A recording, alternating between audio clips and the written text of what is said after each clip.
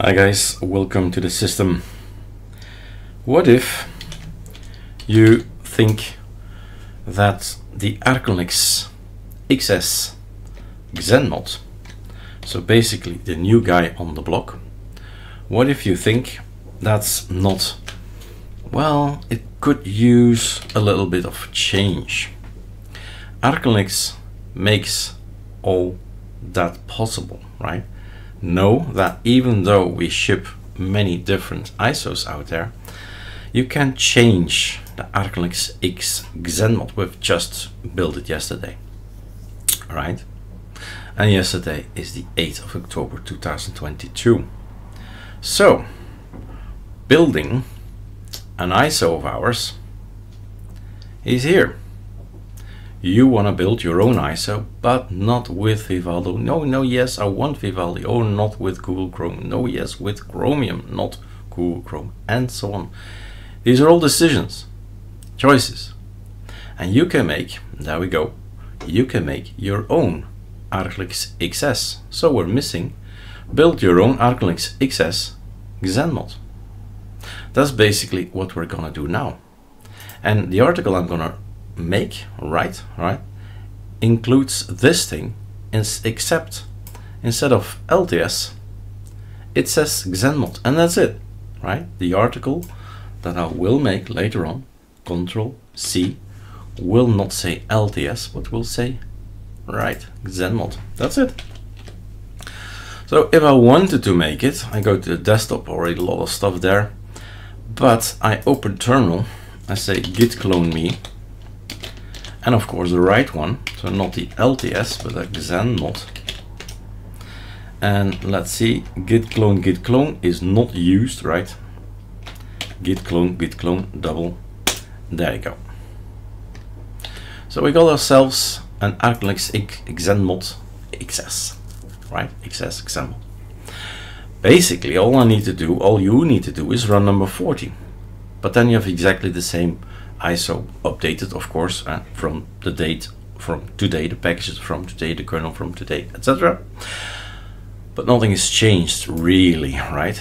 It's just the update of packages. So if you want to change packages, we tell you on the website, go and have a look at this file.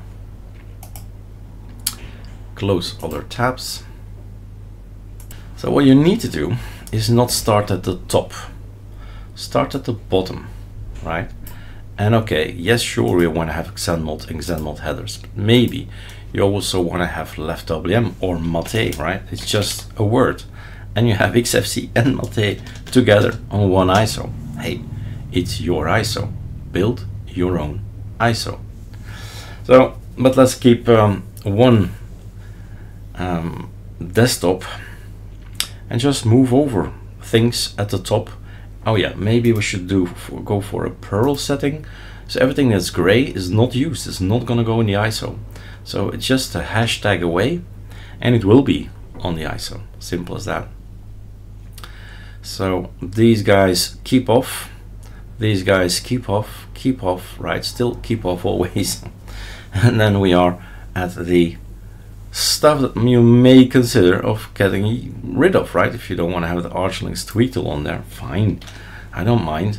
Just put a hashtag there, right? Same for variety. If you're not keen, if you're not keen using variety, just put hashtags in front of it. It's just this, and variety is no longer there. But think about all the others as well. So Control F, variety. There is still the application. These are the configurations. If you don't want the application, then go for it, right? And that's the way how you go over all these things and say Firefox, I don't like Firefox. It's simple, it's a hashtag. So it goes on and on. Applications that you read and you say, I like Arc icon theme or etc. Let's see, Discord, maybe you would like to include Discord rather than not include it.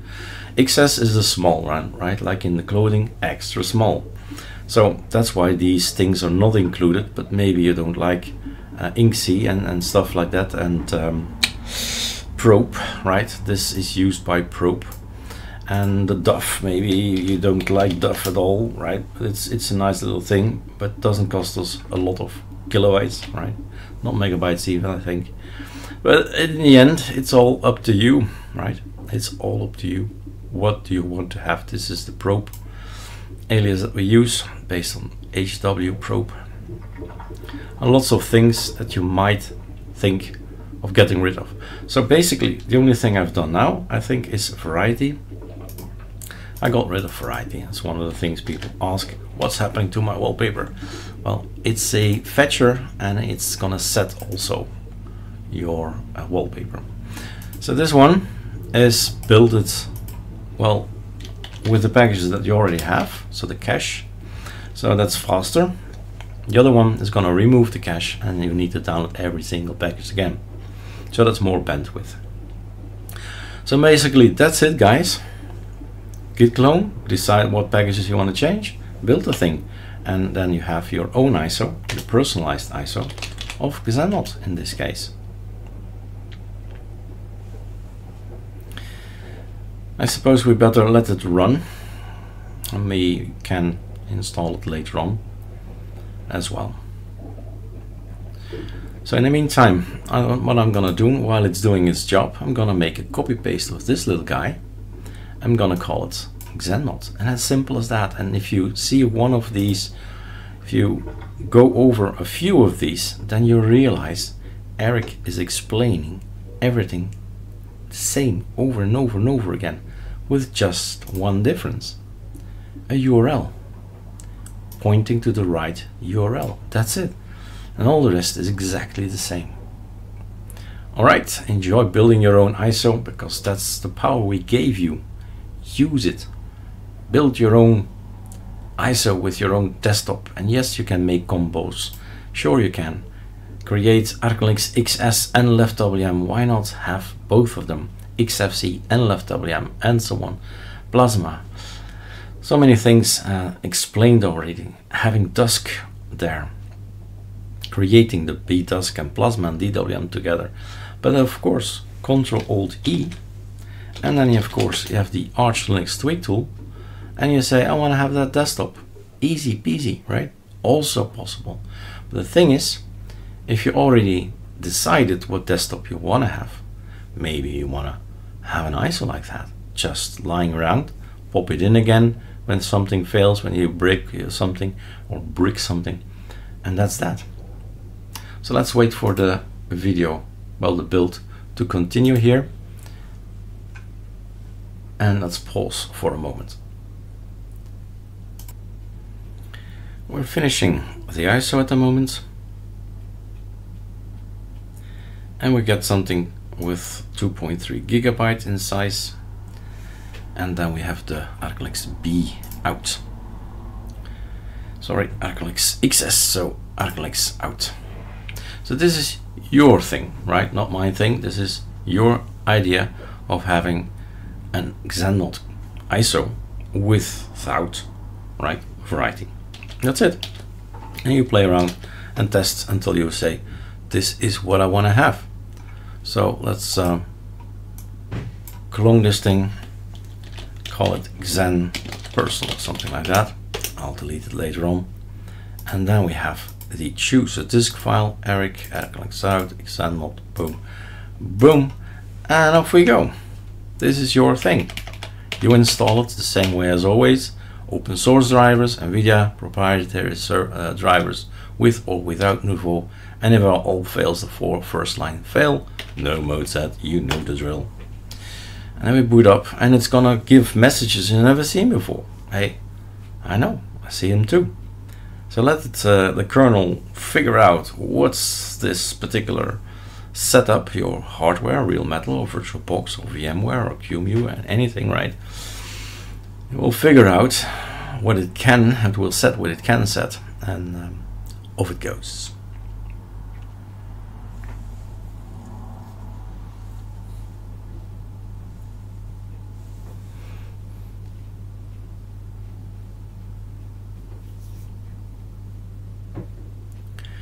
Doesn't really make sense to install it. I mean, it's just right. It's exactly the same thing. It's just one package not present. So advanced installation. Next. This is new, right? So this is okay. Know this, we know this, we know this. But there is also the possibility to switch from the default Xanmod kernel, maybe like the Edge kernel for some reason, or the LTS kernel, hardware reasons often. And you select them and it downloads that as well. Now, of course, since we've removed variety, I don't think we'll have the choice here, right? Because variety is something we don't want. It's not an artificial intelligence that knows that you have changed something and that now variety suddenly will be in there, included in there. So, well, you just go and check whatever you want to check, and then you install it. Let's go through the motions anyway, because I can explain you some things in the meantime. So that's done. We installed that thing, and then what I wanted to show, if you go to another desktop, right mouse click, open terminal, sudo pacman -sy, let's get the databases in, and then I want to remove variety, right? There is no variety. So variety is not installed, not included. There's no icon of variety here down here either. All the ArcoLinux things, well, a lot there, but ArcoLinux V, no wallpapers. There is no ArcoLinux variety. So it's as simple as that. Omitting things, thinking, and maybe you think, right now, can I remove more stuff? Right? Well, learn. Right? Learn. And PAMAC is a great tool to browse your stuff. So you can have these guys next to each other. What's this about ArcoLinux Alacritty? What do they provide? They provide a code. Files. Where are the files? It's a configuration for Alacritty. There is the default one. That's the one that's used. This one is as kind of a backup, right? If you mess things up, you still know that's the default ArcoLinux. That's the default from the other guys, Alacritty, who have also a default. And this is how you can compare, right? You know the drill. Right mouse click, melt, compare between these files, and then you know, that's why, that's what they changed. And off you go, right? You can go and have a look at all these guys and say, do I need the common kit? Do I need the common kit? Some of these things are dependencies for others, so you're gonna get it in anyway. This is for the right mouse click and the COM keys. If it's working, there you are. So some of the things you really need to figure out, do I need these faces? Maybe you don't need the faces, right? It's these things. If we click on there, all these guys, select from stock, on browse, select from stock, look at that. Some minor stuff. Do we need it? No. So you decide what you want to have. Not only the ArcoLinux stuff, but all the other stuff. This is what we now have. So if you say in XS, let's see, never burn USBs, maybe, right? So that's MinStick. I want another browser. It's good that Firefox is there, but I want another one. So add one more. Multimedia, there's nothing here to play anything, yeah, except this one, the default XFC one. But VLC is not there, NPV, there are lots of choices. You can find them on Calamares. And here, well, it's always a decision time. Whatever you hate and whatever you like, those are the things you'll probably add or delete, as simple as that. But in the meantime, no. Let's pause the video and then we boot up and then it's completely finalized. I just paused and it just woof, went all the way. So nearly done.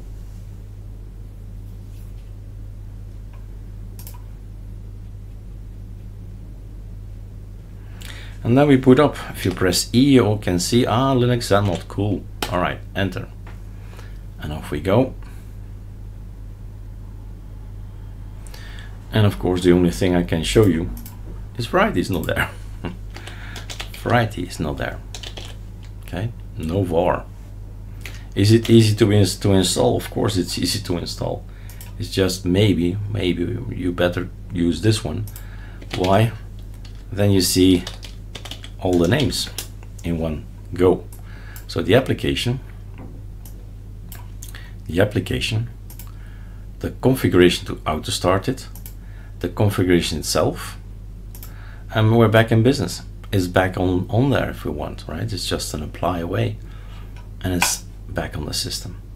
So voila, this is your ArcoLinux B. Guys, use the power. We give you the power to build your own ISO with your own packages, your own stuff, and there are many tutorials to take it further, even further with working with a folder that's in here. Have a look what this personal folder means, right? Why is that personal folder there? That's only us who have it. Why? Have a look. All right, cheers.